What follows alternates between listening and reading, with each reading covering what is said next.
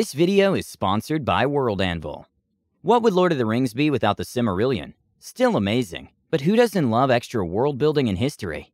Take the monsters, NPCs, locations, the thousands of years of lore you've painstakingly created, and transform them into articles. Organize, associate, and create, using the intuitive systems that make World Anvil the best world-building tool. If you're looking for inspiration on how to get started, check out some of the worlds that other people have made. Click the link in the description below and start building your world. And now what you're here for. The All Guardsmen Party, Guardsmen and Pilgrims. Hi everyone, All Things D&D is back with another story. This is a truly epic campaign that needs no introduction. Prepare yourself for an amazing story set in the Warhammer 40k universe. Our DM can be a little evil. Last weekend, our group got together for a marathon session to start a new campaign in a new system.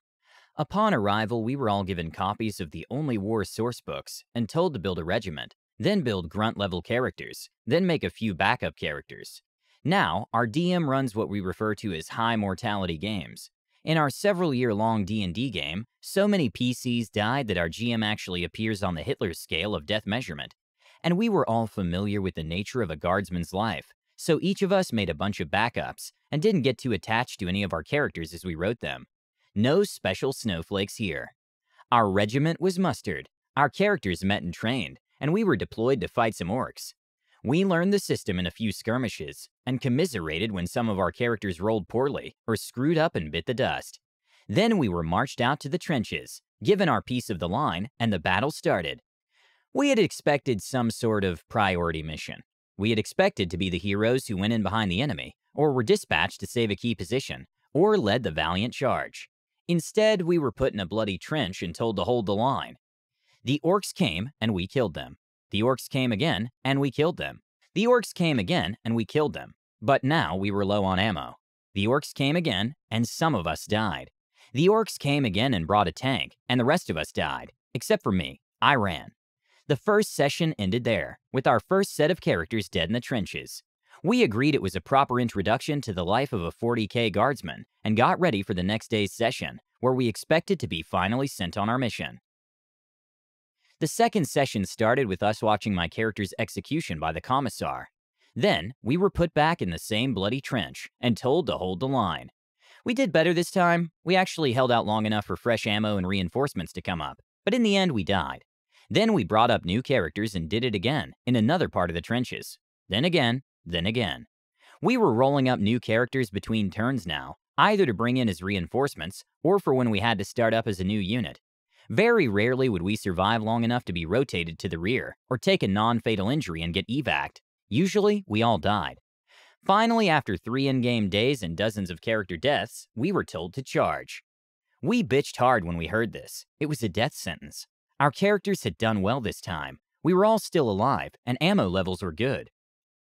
We knew our squad could have held out much longer in our nice, safe trenches. Our DM asked us if we wanted to lodge our complaints in character, so we shut up and charged. We died like animals. We fought on the left flank of the charge, then on the right, then got to play our first armored characters in the center. When the charge failed, we played as a basilisk crew covering the retreat. Then our regiment was rotated off the front.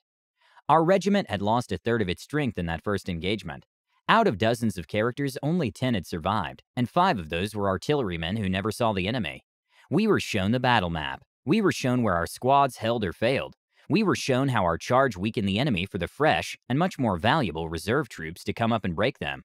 We were given a summary of the next few months of light skirmishes and mustering. Then, we were sent into battle against the traitor guard.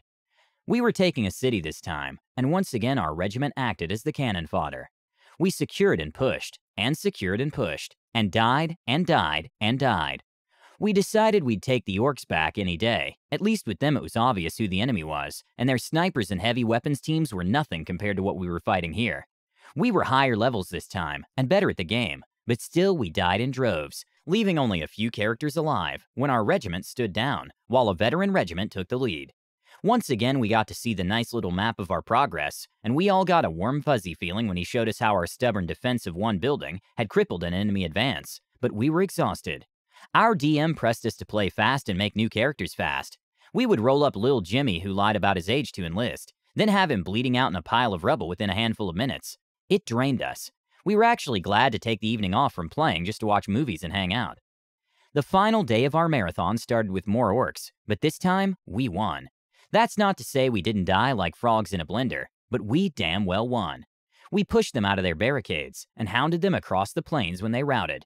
I played a gunner and a salamander during the chase and mowed down greenskins like ugly blades of grass.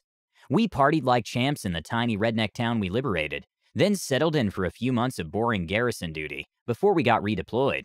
Then we fought some Tyranids. It was only a splinter fleet, so we actually had a chance, but it was hell. Our regiment was defending an evac point on some grassy agri-world, and it was trench work again. We burned off the grass to clear lines of fire, dug ourselves into the rich soil, set up the heavy weapons, and watched the edge of the burn area like hawks. Trigger-happy hawks, as it turned out. We wound up failing a spot check and killing the first few retreating PDF to come through the grass. When the Tyranids came, it was ridiculous. We mowed down wave after wave of Gaunts. But unlike orcs, Tyranids don't lose morale and break. They just keep coming as fast as you can kill them. We stopped using actual dice for a while, just so we could roll combat faster. The bastards in command had decided to do a collapsing defense, which meant we fought until the front trench was collapsing. Then they shelled the bejesus out of us while we retreated. We lost something like 20 PCs to our own Gorham shells, but it really did work pretty well, at least until we ran out of ground to give. All the civvies were out. It was just a few regiments of guards crammed into a spaceport, completely surrounded by the swarm. We were killing them off as fast as possible, and hoping that either reinforcements or evac would come down before ammo ran out. Things started to get bad when the higher forms of Tyranids started appearing. Gaunts and gargoyles are bad enough, but it was when the warriors showed up that we started taking serious casualties. The evac shuttles had started to ferry men up, and we had some actual air support. Unfortunately, our regiment was going to be the rear guard. The end was in sight, and morale was holding up well, right up until we encountered a lictor brood. Then, things started to fall apart. I hate lictors. I bloody hate them. We played 3 backline squads in a row, and each one was torn to bloody shreds by those sneaky bastards, all without us landing a kill. We started to rout, but our commissar and his guards went into the breach, killed one of them, and shouted the regiment back into position. Our evac finally came, and what was left of our regiment started the final retreat. There were a few valiant last stands, but most of us managed to get to the shuttles. Our final squad had just boarded, and was taking off when the air interdiction broke down, and Tyranid air units started attacking the shuttles. We were equal parts pissed and terrified, as our DM described shuttle after shuttle being destroyed. The regimental commander's bird was nailed early, so we were the bigger shuttles with the vehicles. He didn't say who was in most of the other shuttles, just rolled his dice and removed them from the board, as they fell. It was heartbreaking. Finally, there was only one shuttle left. Even though the Tyranid flyers swarmed it, none of their shots seemed to hit it, and it started to climb out of the atmosphere. Then it was away, the flyers broke off, and that one shuttle was headed for its fleet transport, free and clear. Inside the shuttle, our last set of characters was trying to figure out what the hell was going on. There were about 50 guardsmen crammed into a 20-man shuttle, and no one was telling us anything. We had all heard the Tyranid flyers attacking, and everyone felt it when we hit space. The guardsmen close to the cockpit relayed what they could overhear from the pilot's radio, so everyone knew that the other shuttles had been attacked, but no one was sure exactly what happened. In any case, we were all happy to be alive, and were looking forward to getting off the crowded shuttle. Then, the shuttle stopped. The guardsmen near the cockpit told us we were being redirected to a different transport, and the pilots did not look happy. When the shuttle docked, everyone piled out, and we found ourselves in a completely empty loading bay. An order came via the speaker system to form up by rank for inspection. At this point, our GM gave us a list of the guardsmen who were on the shuttle. Every single character who had survived a battle had been on the shuttle along with a few other grunts. All 37 of our beloved guardsmen had lived, with the exception of the artillery crew we played. But screw those guys, team-killing jerks. We formed up, and after a bit of waiting, the doors opened. Then a few squads of stormtroopers marched in and instructed us to drop our weapons. There was a bit of argument on this point, until the captain of the stormtroopers pulled out an inquisitorial rosette and told us we were currently guests of the Ordos Xenos. After we were done pissing ourselves and disarming, an acolyte and a team of Medicae entered. We were informed that our regiment had been disbanded. We were officially dead, and we would all be subject to a scan for gene stealer infection. At this point, our DM ended the session. We were each handed copies of the Dark Heresy core book, a list of our surviving guardsmen with all the filler grunts crossed off, and we were told to pick our characters for the next game. Yeah, so that's how our DM does backstories. So last time, the surviving remnants of a regiment of Imperial Guard found themselves the guest of Ordos Xenos. Several guardsmen were found to be harboring gene stealer infections and were purged, but the remainder were given the opportunity to continue to serve the Imperium as soldiers of the Inquisition. So no shit, there we were, 37 guardsmen who had just graduated the Darwin School of Veterancy on an Inquisition ship, getting told that our lives would now consist of hanging out with just about the scariest people in the Imperium and doing whatever they told us to. Serving in the Inquisition is not a very normal job, as in there's no way of knowing how things are going to work or what you'll have to do. Inquisitors have tons of leeway in how they do things, so each one runs their team in their own unique way. You might get an Inquisitor who likes to travel around following rumors and hanging out with heroes of the Imperium, and it's your job to act as the cavalry when they get into trouble. You might get an Inquisitor who's really into research and wind up spending all your time guarding an incredibly disturbing science facility. You might get an Inquisitor who hangs out playing psychic nursemaid to a band of spies and end up being used as a meat suit by your boss when he feels a personal touch is needed. Or you might get the inquisitorial equivalent of a Pokemon trainer. Pokemon trainer isn't the best way to put it. Pokemon professor might be better. Our Inquisitor collected teams from across the sector and handed them out to interrogators who needed to get their feet wet leading a team.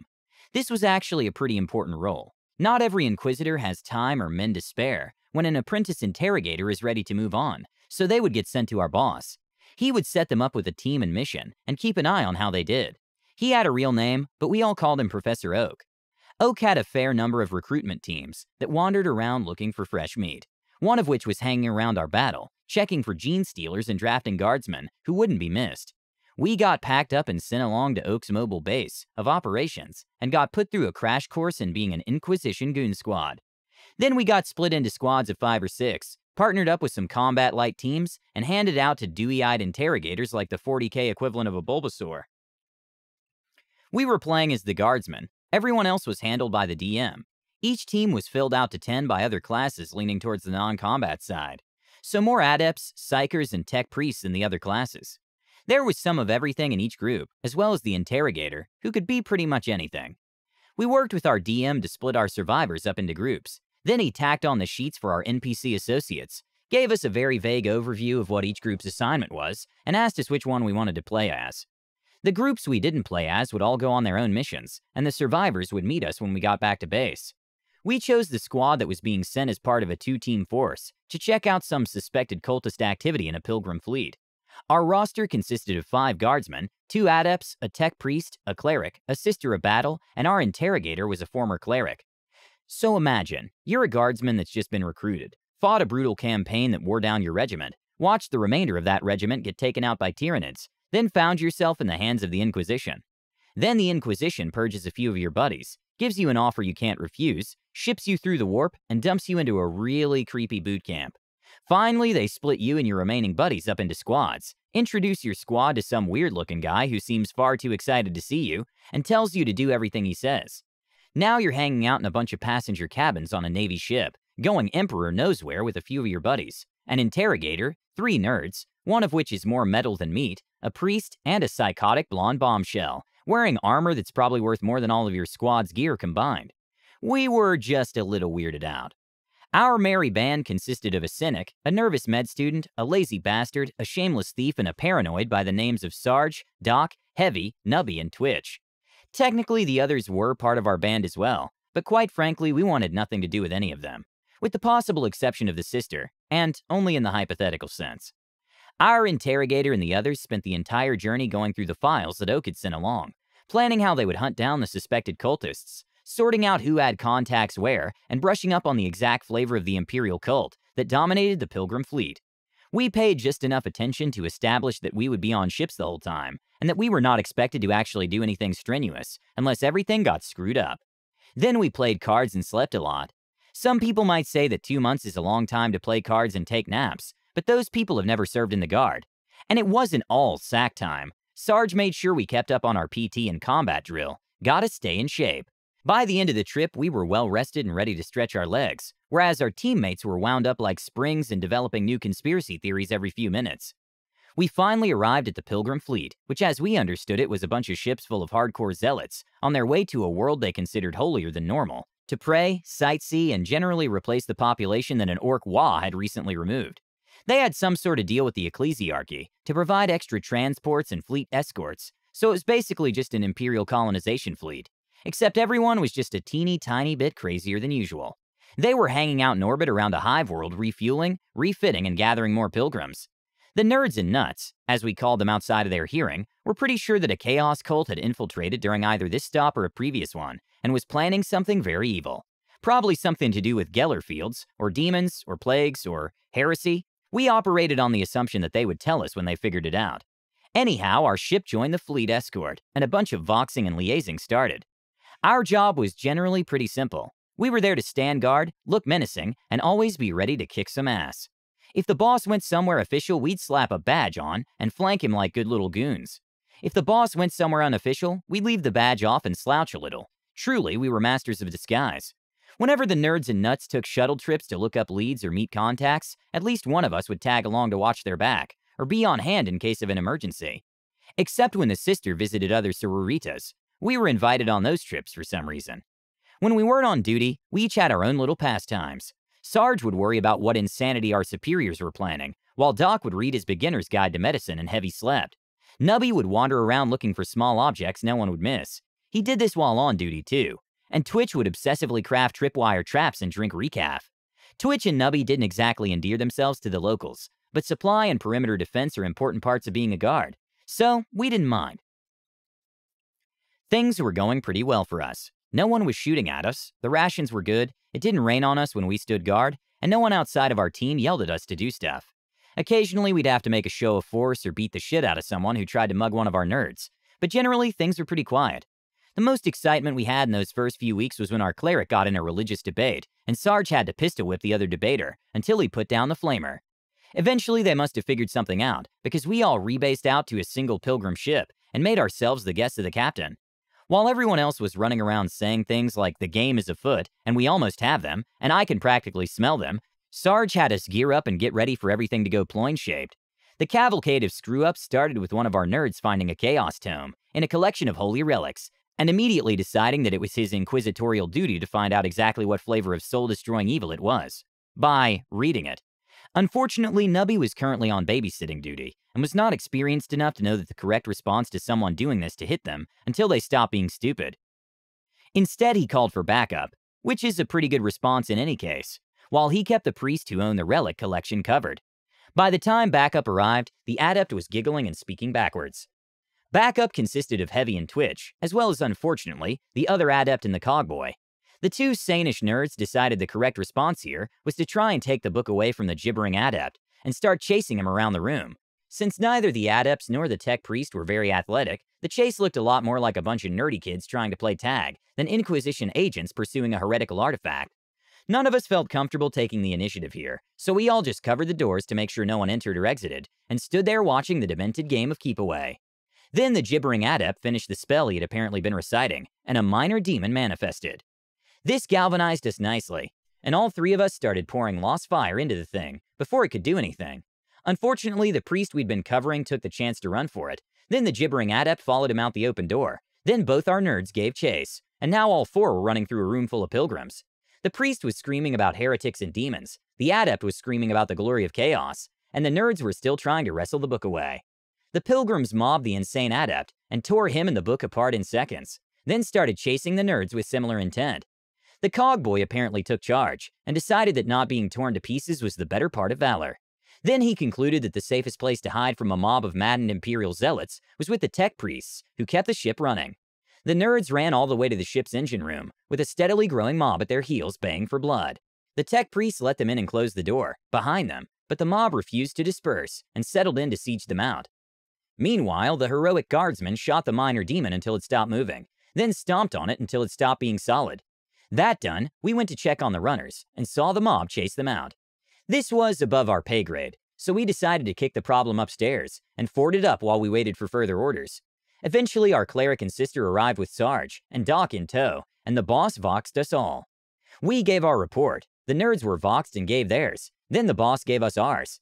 Us guardsmen were to secure the relics and demonic remains. The nuts were sent to talk to the pilgrims' leadership to get the mob dispersed, and the boss would talk to the captain and get some support sent down. This sounded like a pretty good plan, but by this point we'd started to suspect that we were the only competent people on the team. What happened next proved us right. Our interrogator marched up to the captain of an Imperial vessel, a man who could trace his family's command of the ship back to the founding of the sector, and started giving him orders. This did not go over well. While our interrogator was an agent of the Inquisition and had the rosette to prove it, he was not an inquisitor, and the captain of an Imperial vessel is generally considered to be second only to the Emperor by their crew. He managed to insult the captain in about 6 different ways in 3 sentences, which resulted in him getting his ass thrown in the brig until he remembered his manners. The captain then sent us a brief message, instructing us to sort out any problems with the cargo, without bothering him or his crew.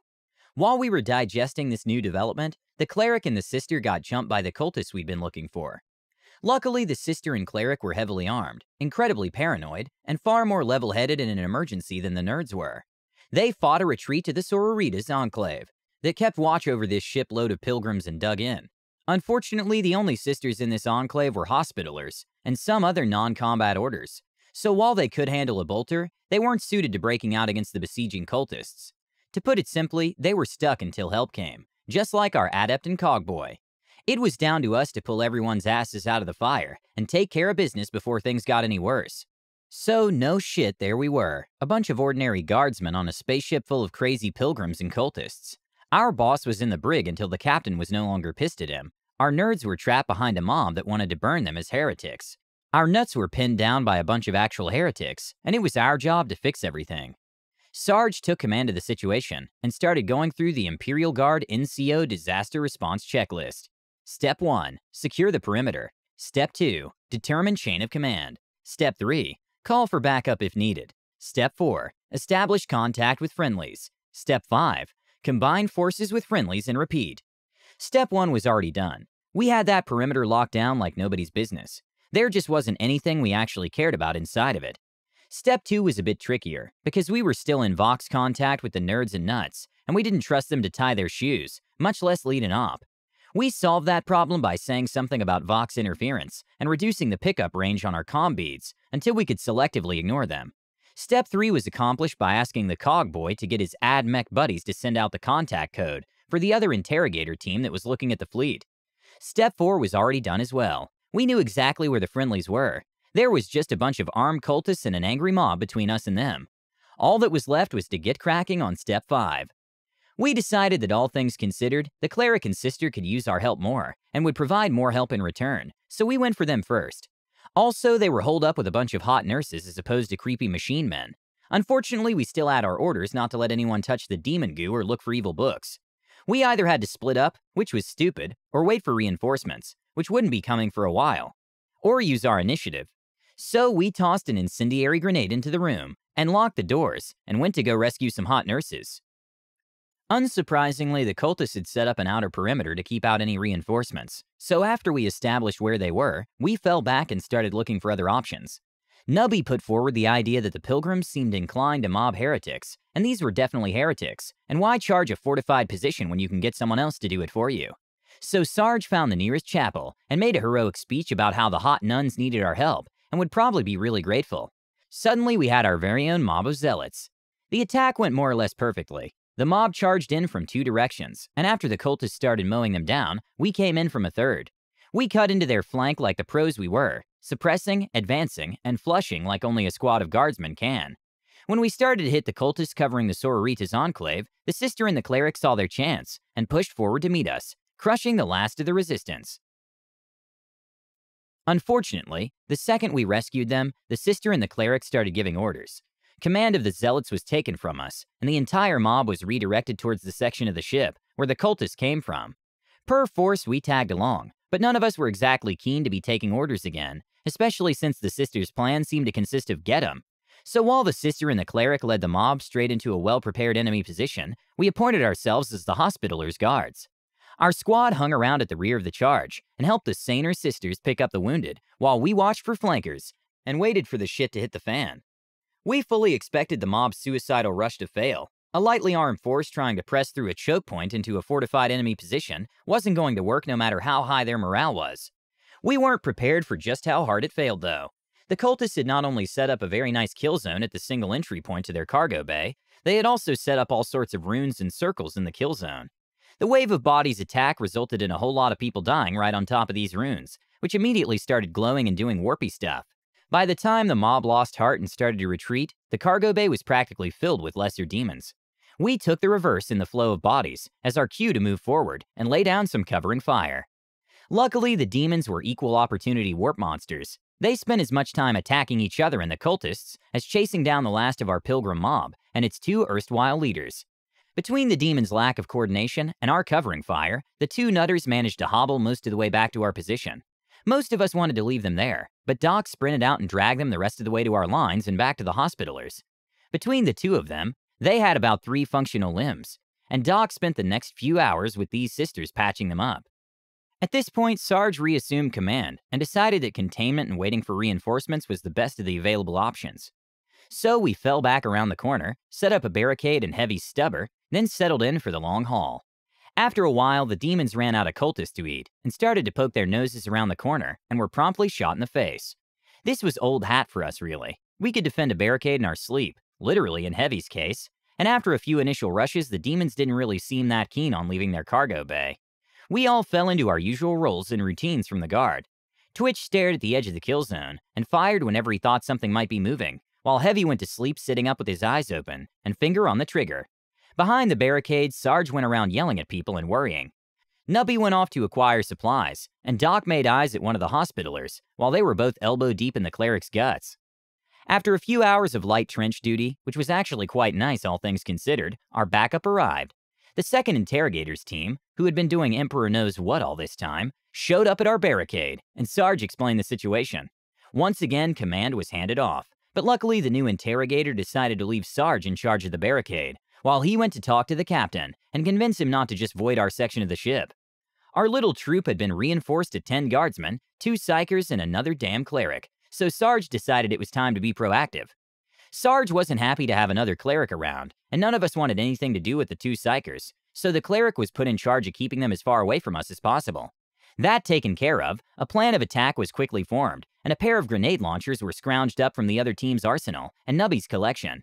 We started a walking barrage up the hallway, then slowly advanced our entire barricade until it was at the edge of the cargo bay. This wasn't exactly the fastest way to clear out the demon infestation, but it was definitely the safest. Not a single one of them managed to get within biting range of us. Once we were to the edge of the bay, we just sat there and shot nades into it until we ran out, which took quite a while, since Nubby could acquire a surprisingly large amount of stuff. Eventually, the launchers ran dry, and it was time to clear the cargo bay the old-fashioned way. But the nades had done their job wonderfully. There wasn't really any cover left in the bay at all, so long as we advanced slowly and carefully. It was pretty easy to mow down the few remaining demons before they got close. All in all, it went pretty well, except for the big glowing shield thing at the back of the bay. The shield was big and glowy and evil-looking. We could sort of make out the remaining cultists inside of it doing cultisty things, but we had no desire to get close to it. Quite aside from its appearance, there were quite a few corpses near it that looked like they had been turned inside out. We scientifically examined the shield for a while, which is to say we shot it with every type of weapon we had sitting around, but nothing even dented it. Eventually, we gave up, and Sarge voxed the replacement interrogator and the 2 adepts with him for advice. We got a long-winded explanation that included a lot of terms like ritual entropic shield and drawing power directly from the warp, an energy-based demonic light form, and attempt to psychically resonate with, then overwhelm the field, which boiled down to, go get the psychers to poke at it. This was not the solution we were hoping for. We had all heard stories about psychers, and had encountered a few chaos witches during one of our deployments, so none of us had any desire to be near our 2 psychers when they attempted to crack open the shield. With the exception of Sarge, the cleric, and the other squad's leader, we all fell back as far as we could, and got ready for a shitstorm.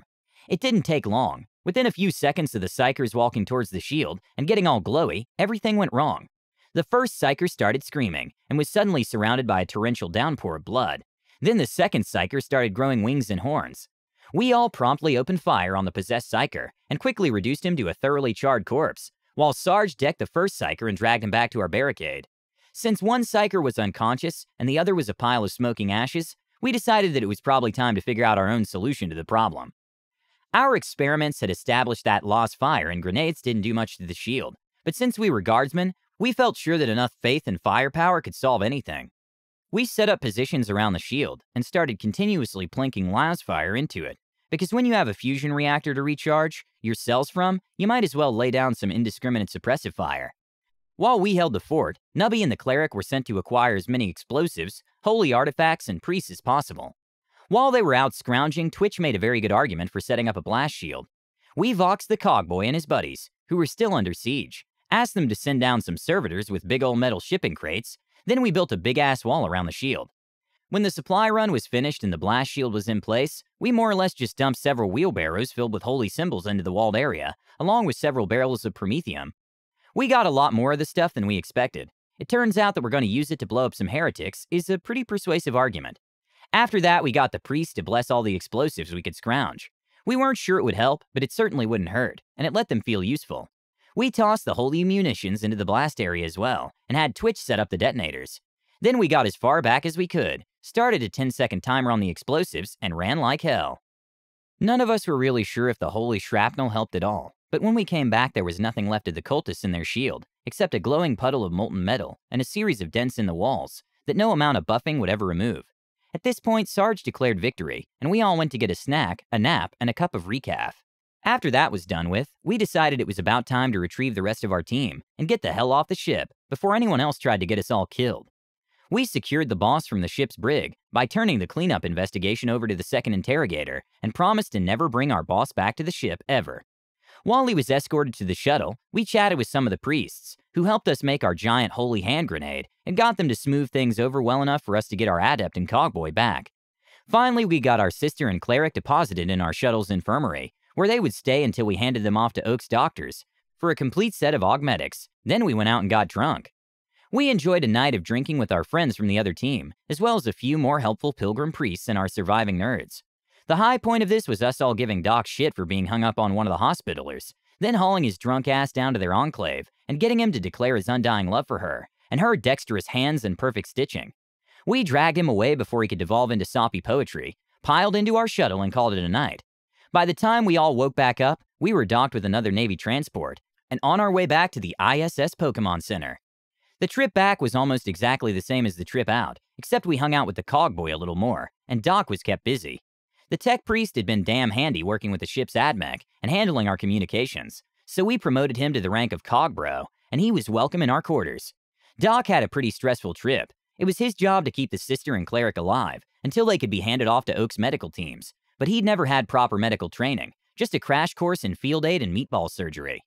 The ship's surgeons could have helped, but the interrogator refused to ask the captain for their help for some reason, so Doc cracked open his medical books and did the best he could. They lived. Mostly. When we finally got back to the Inquisitor's ship, we immediately went out and found the other survivors from our regiment. We all swapped tales of incompetent superiors, insane teammates, horrific enemies, and intense boredom, until word came down that our interrogator was being praised for his success and would be elevated to full Inquisitor. Everyone had a good laugh about this, and we joked about where he'd find himself in prison next, right up until we got word that he was looking for us with the intent to add our squad to his new retinue. We spent the next week or so hiding with the cogbro in the bowels of the ship, while all of our buddies made up wild and conflicting stories about our untimely death, reassignment to a penal legion, imprisonment by the Ordos Hereticus, induction into the Astartes, and so on. Eventually, he left along with the surviving adept, as well as the sister and cleric, both of whom had more metal in them than the average tech priest by this point. We all breathed a sigh of relief and returned to our regiment's little camp. After a few weeks of R&R, or as close as you can get on an Inquisition battleship, a runner came down and told us we were being assigned to a new team, under interrogator such and such, and we were to report to our shuttle immediately. With a weary sigh, we packed up our bags, or overloaded wheelbarrow in Nubby's case, and headed out to our transport. When we got to the shuttle, the pilot helpfully informed us that the interrogator, his 2 assistants, and his 3 psychers were already aboard. Twitch and Nubby both tried to run for it, but the shuttle's hatch was already closed. Twitch and Nubby were retrieved, and we all moved into the main seating area of the shuttle. We were greeted by our new interrogator and introduced to our new teammates, one of whom was giggling and chewing on a seat cushion.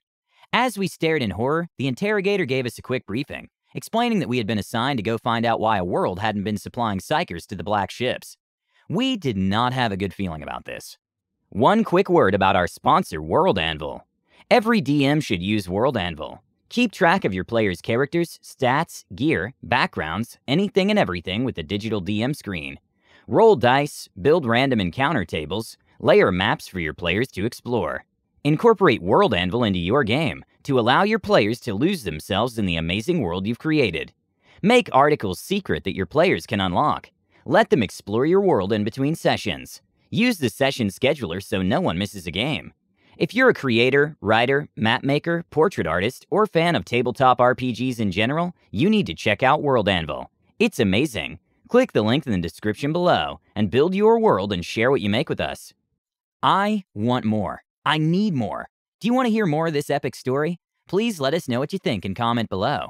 Don't forget to subscribe to our channel, All Things D&D. Our videos are posted every Tuesday and Friday, so stay tuned for more amazing Dungeons & Dragons content.